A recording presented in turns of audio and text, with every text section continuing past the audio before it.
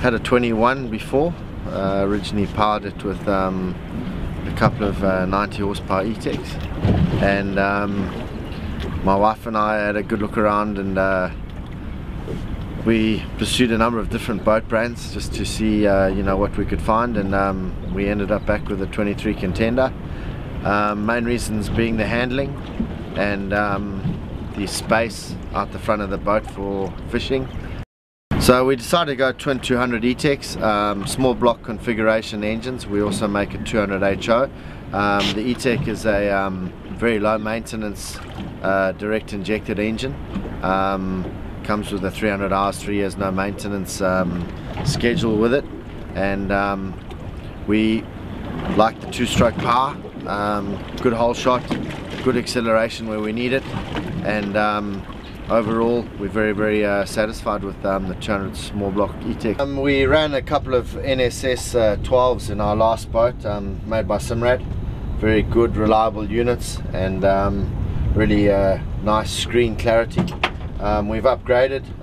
This is one of the new 16-inch touchscreen,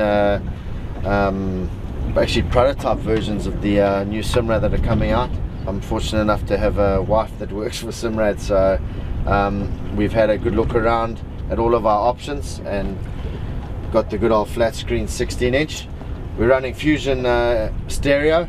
We've got all the pimp side of things. We've got you know, some decent speakers and a sub in the boat, as well as an amp, so a bit of tunes for when the bad weather's around.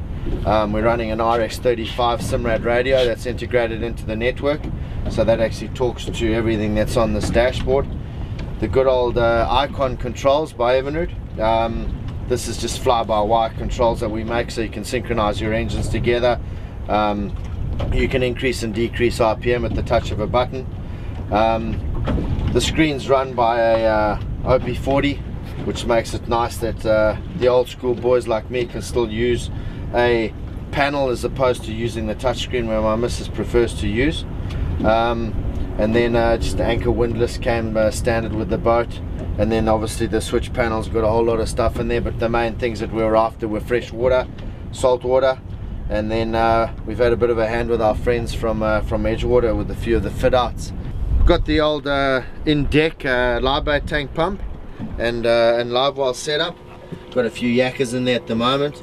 Really big size. You can actually keep a decent sized snapper alive in there if you want to get good pictures of it. Very happy with that. Plenty of water capacity to keep a lot of fish alive in. So I've got a nice little walkthrough here, which is a bit different to what we had on our 21. We do like a bit of a swim, and this little ladder on the side here helps us to be able to do that. If we did get a yellowfin, probably bluefin tuna, you could at least bring it in over this corner if you had to. Okay, so we've got a fold-away seat, which is a nice feature that we didn't have in the older boat. Very simple little pin setup. Underneath there we got the sub, a couple of 260 watt Fusion speakers. Sets out the tunes for a nice quiet day. There's no good fishing. We've got salt and fresh water, which is a nice thing to have.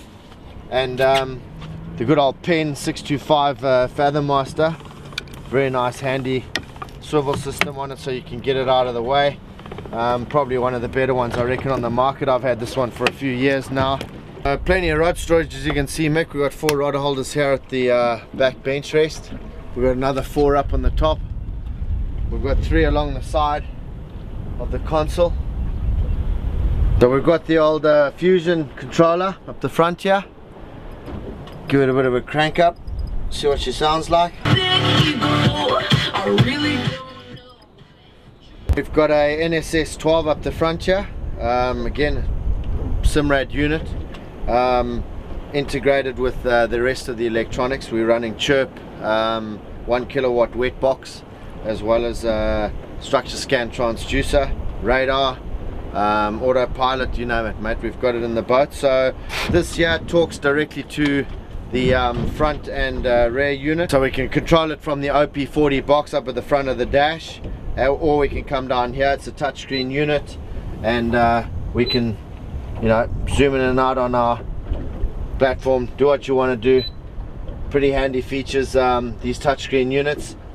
Do some simple things like marking waypoints at the click of a finger, You can run through all of your echo options, your temperature graphs if you want to run them on your sounder, your depth lines, all at the click of a finger. So Mrs. likes the old touchscreen. I like to control it from the front, from the OP40, but obviously really nice when you're fishing up at the front of a center console boat to have a sounder up the front of the boat.